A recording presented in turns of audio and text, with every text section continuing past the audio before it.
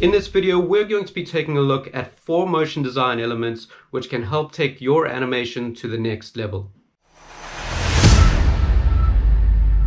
What's up everyone, I hope you're doing well. My name's Shul Gonsalves from Animation Deconstructed, and if you're new to the channel, make sure to subscribe and turn that notification bell so you know when I release new videos. Let's jump straight into the tutorial, and this first part we're going to be taking a look at adding color, gradients and texture to our backgrounds. I'm going to begin with a new composition, so let's just open that, and I'm going to create it 1920 by 1080p, 30 frames per second, and let's just make it a 5-second clip. The next thing I want to do is just right click, new, and create a solid, and this can be any color. Now in motion graphics, what is trending at the moment is solid colors, gradients, and then also adding some textures to gradients as another option. And this is going nowhere pretty fast in 2021. So I'm going to come over to the effects and presets panel, and I'm going to type in gradient, and you want to find this gradient ramp and just double click this to add it to the layer. I'm going to change this to radial ramp, and then I'm going to pick a dark blue. Let's go pretty dark over there. And then I'm just going to pick that color so we can just choose a lighter variant. Just zoom in here so you can see more. Now if you're seeing banding in your animations, just take the ramp scatter up, and you'll see this will smooth out your gradients on your background. Now adding texture to this is pretty easy. We can just go to the effects, transitions, and I'm going to use a Venetian blind effect on this, and you can see as we drag up on the transition completion, we can actually create some textured lines on our background. So I'm going to leave this at about 11, and I'm going to take the width down to, let's say, 14, and then I'm just going to change the angle to, if you hold down shift, you can get 45-degree angle increments. In this next part, we're going to be taking a look at getting comfortable with the animation controls and using angles in our scenes. Okay, let's add some text to our scene. So right click in the timeline panel, new, and text. And I'm going to start typing motion, and I'm going to use Futura, and let's change that to bold. So to change the size here, I'm just going to scale this up. I have 171 on my side, and then I'm going to duplicate this and just type in magic in caps. Then select your pointer tool and just move this below, and we'll rescale this up. 212 is good here, so I'm going to move this down until I'm happy with it. Then I just want to change the color of this, so I'm going to use a light orange, so something like this.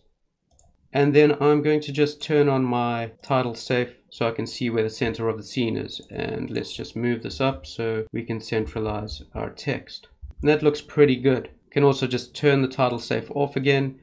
Now we want to animate this, so I'm going to move over to about 20 frames. Select both, press the P key and turn the stopwatch on to add a keyframe. And I'm going to move to the beginning, and I'm going to move these off. And you want to keep these pretty much at the same kind of movement. So I'm going to move them right to the edge, and then I'm going to move them slightly more. And what I want to achieve here is creating this kind of slow-mo effect as it comes to the middle. I don't want them to stop altogether. I want them to come in sort of like that matrix effect. So I'm going to shift, and I'm going to press left on this one 5 times, or let's make it 6, and then do the same on this side. Then I'm going to move over to 1 second and 10 frames, and let's just take it to the other side. So I can drag this to the edge. 1, 2, 3, 4, 5, 6. 1, 2, 3, 4, 5, 6. Now the trick to this is if we press easy ease on this, just bring in our work area and press play, and you'll see this comes to an actual stop and then shoots off. And I don't really want that. So what I'm going to do is open the graph editor, and you can see we have this McDonald's M kind of looking speed graph. What we can do is just select the middle one, and we're going to drag out to about the line over there and the line over there. You want to create this kind of looping area here where it almost comes to a stop, and then it starts ramping up again in speed. I'm going to press spacebar, and that looks a lot better. Now I want to add some angle to this, so I'm going to right click, create new null object, and I'm going to parent both of these to the null object, and then I'm going to select the null, press R, and we're going to rotate this backwards.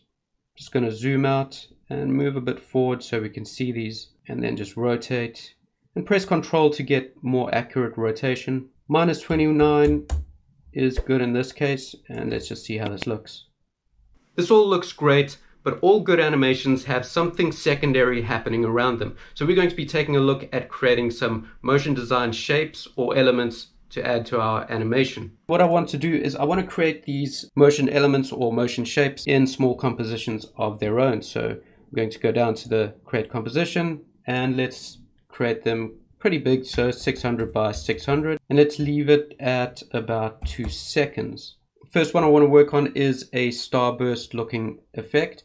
So I'm going to come over to the title safe area, and we're going to turn it back on just so we can see where the center of our composition is. And then I'm going to come over to the pen tool, and I'm going to move up just slightly from the center, and I'm going to click around here, and I'm going to draw up to about there.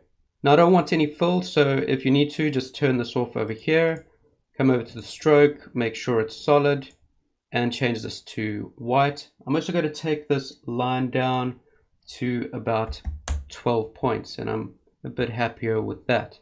With our layer selected, press U twice to bring up all the attributes that have already been changed, and I want to come over to add, and we're going to add a repeater. Let's just drop down the repeater options, and I want to come down to the transform controls as well. I want 5 copies of these, and you can see they're moving over in position all the time, and that is happening because it's over here. It's moving 100 pixels over to the right all the time, and we can change this. I'm going to select 0 so it doesn't move over, change the copies to 5, and I want to rotate these around. So in order to create a perfect circle, we just have to divide 360 by 5, and that will give us 72. The next thing I want to do, let's build it up, we don't need it, is add a trim path to this shape. I'm going to drop that down and keyframe the start and end, and let's take both of them down to 0, and I'm going to move forward to about 25 frames, and I want to change this end value to 100. So it's shooting out, and then we can do the same to the start, just drag this up, and I want to offset these by about 4 frames. So 1, 2, 3, 4, and then I'm going to select all of them, press F9 to easy ease them, bring up the graph editor, select these two, and just pull them holding shift, and you'll get them to lock. This is going to create a nice speed effect where it starts off fast and it ends quite slowly. Pressing the spacebar just to see it, and that is pretty good. So let's just trim this comp down so that it's not as big. I'm going to come over and let's say around here, right click, trim comp to work area. Now we can rename this composition just to element 1, and then I'm going to Control D to duplicate this. So let's just double click this, and if everything's turned up, let's just press U twice just to get all the elements that we've adjusted. And I want to make this a bit different on this option, so I'm going to change the copies to 6 and then the rotation to 60. Then I want to add a circle to this animation, so we can just close it down, and I'm going to double click. Let's just come up here to the ellipse tool and then double click to add a circle. I'm going to press U twice, and then we'll see the size over here. Let's change that to 270. And then I'm going to come over to the stroke width.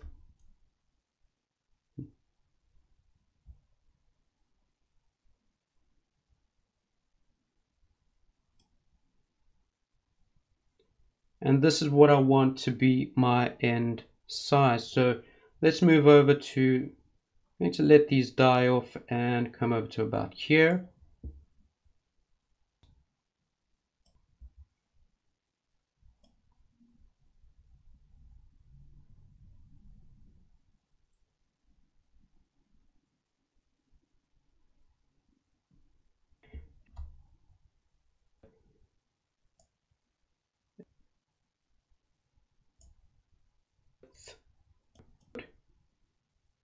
and take it down to 0 over here again. Now we just need to ease these frames again. So select all of them, press F9 to easy ease. Just pull this until the first one locks. It'll happen around there. Let's just see how this looks. The last thing I want to do is just move these start keyframes over to about 3 frames. And I'm pretty happy with that. Now in order to be able to go into our composition and change the colors, I like to set these to black and white so I can just use a tint effect to either change one of the colors or the other. So I'm going to go right click, new solid, and just choose a color that white and black will stand out on. And I'm just going to say guide and press OK. Drop this to the back, right click and call it a guide layer. And this means it won't show up in your composition, just helps us over here. I'm going to twirl this up. I'm going to select the circle and I'm going to type full, drop this on and make this black. Lastly, let's just reuse this. So I'm going to Control D to duplicate this.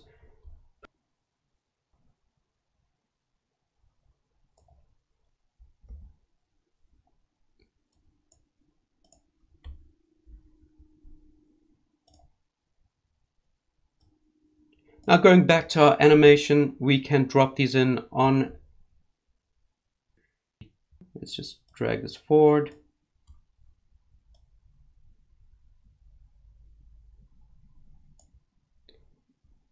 And I want them to start coming in as, so it's around 20 frames. So an easy way to do this is to actually come to the timeline and hold shift, and you'll see we can just lock it to that area. Move this over and let's just scale this down. Just do something like that. Place these around and then duplicate it, move it over, change the timeline. And I'm going to do this with a few of these and just place them all around, and I'll get back to you right after I'm done. So I've added these in place and now we've got our white and black showing up. So let's just come over to the effects and presets, type in tint, double click this, and now I just want to change the black to this orange over here. I can copy this. If we just play through this, you can now see what's happening. And I want to select this one, paste this and swap the colors. The next one, I just want to, let's add a tint, and we know we can change the white of this, just a circle pop.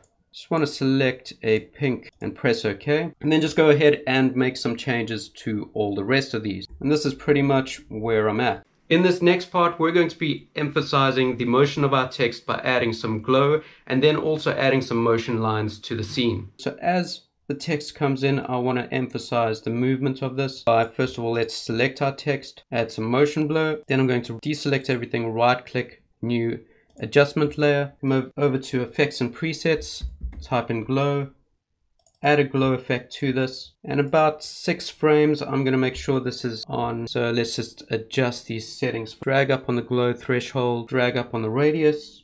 My settings are about 67 and 46 for threshold and radius, and then I'm going to duplicate this just to add a much larger one. I'm going to take the threshold up right up to 100 and then really drag up on the glow radius. About 574 is on my side, and then I'm going to change the adjustment layer to an additive mode to even get more out of this. Going to press the T key for opacity, turn it on at 6 frames, go to 0, take it down to 0 opacity, and then let's move over to around 20 frames and just take this down to 0 again.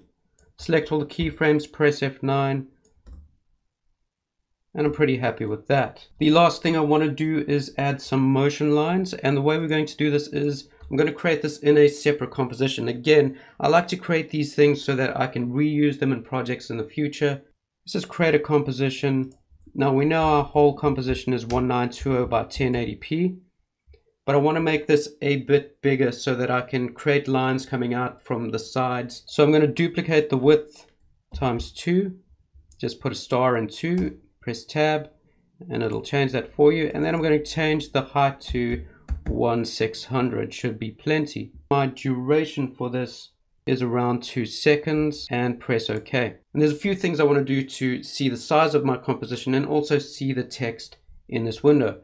So let's go over to our animation. I'm going to select the null and the motion magic text, go over to this comp, paste, press R for the null, and I'm going to take that to 0. Let's move over to 20 frames just so we know it in the center. I'm going to align this, and then I'm going to right click, create a new solid, and I'm going to make this 1920 by 1080p and press OK. Drop this to the back, transparency, let's take this right down, and let's select all these, right click and make them a guide layer for now. So from here I can start drawing my lines, and I'm going to lock these layers so we can't actually select them, hide the null, and let's go over to the pen tool, and I'm going to start drawing some lines.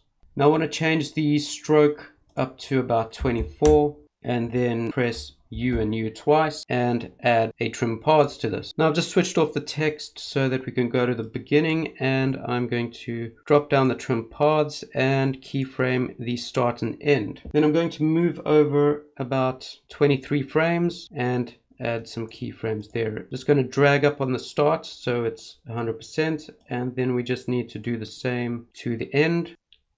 Drag that off. Then, like we did with the motion elements, just move these over. And I'm going to do this a bit more than the others, let's say about 7 frames. Select all the keyframes, press F9 to easy ease them.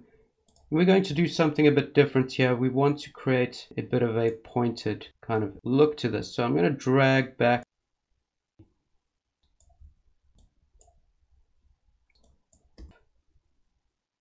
animation to these lines. Close the graph editor, twirl that up, and now we can just duplicate these. Let's turn our text back on, move forward so we can actually see the line, and then we can move these around in different positions. The other thing you want to do is just select a few of these, add a fill so that we can do the same thing as before and just change it to black so that we can actually change these in our compositions to any 2 colors we want. The other thing that we need to do is actually just offset these, so as we animate them they will come in at different speeds. I'm going to duplicate these up and then just offset a whole bunch of these, and I'll see you back in this composition. Okay, so I'm back here and I've turned off the text, and what I have is a whole bunch of layers, and if I just move this up, you can see I duplicated about 9 different layers here. What we can do is come back to our main composition, and let's rename this composition to motion lines. Drop this below the text, and then I want to copy the rotation from the null, so press R, Ctrl C, paste this onto the motion lines. You can get the same rotation on this. Then I'm going to offset this to around about, I think that looks pretty good, and then add a tint effect. And what I want to do is add, let's say, a nice light blue to this, and then let's just pick that pink from the composition. Let's just hit play and see how everything comes together. If you're interested in seeing more videos like this, take a look at either of the 2 videos popping up on the screen right now. Keep animating, and until next time.